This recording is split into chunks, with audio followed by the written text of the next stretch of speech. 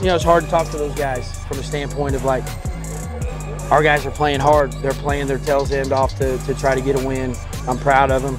There's a lot of plays out there, and like I said, you know, everybody needs to do their job. And you know, and unfortunately it happened there in the fourth quarter, but you know, our team showed up. We just didn't get it done in the end. You know, we knew coming into it that it wasn't going to be a big blowout. We knew that if we did what we were capable of doing, then we would be able to stop them. Unfortunately, we didn't stop them enough, and they just made a few more plays than we did. The experience is something I've been waiting for.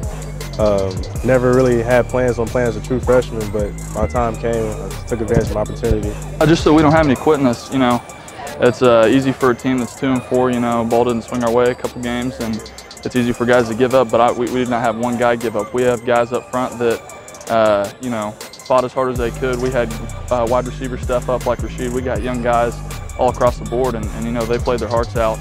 And you know, that's the one thing I'm taking away from this game. I'm pretty disappointed in how it ended, but you know, I have all the confidence in the world in our guys, and I know what we need to do now to get back on track.